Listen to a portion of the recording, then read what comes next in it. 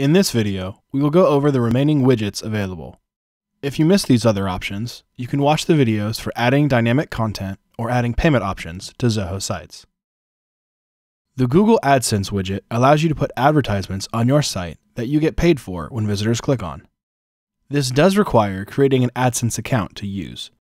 Once your website is up and running, you can drag Adsense to an open area to utilize for ads. Then just copy and paste the embed code from your Adsense account.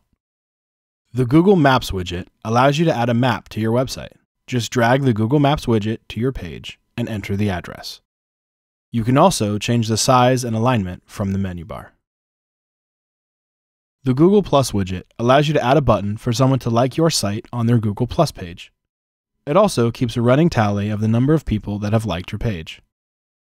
The Facebook widget allows you to place a Facebook news feed on your page.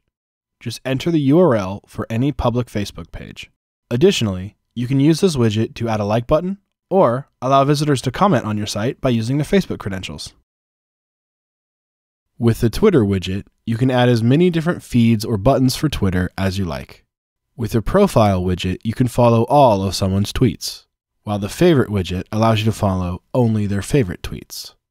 You can also use the Search widget to display all of the tweets that contain a certain keyword or hashtag, or add a Twitter button so visitors can tweet about your site. You can use this widget as much as you like to add additional buttons or feeds for any Twitter username. You can also customize the number of recent tweets to show by selecting it on your page and then clicking the edit icon from the drop-down menu. The Social Share widget allows you to put 3 different social media buttons in one place. This uses Facebook, Google+, and Twitter. It also shows the number of times your site has been liked by each network.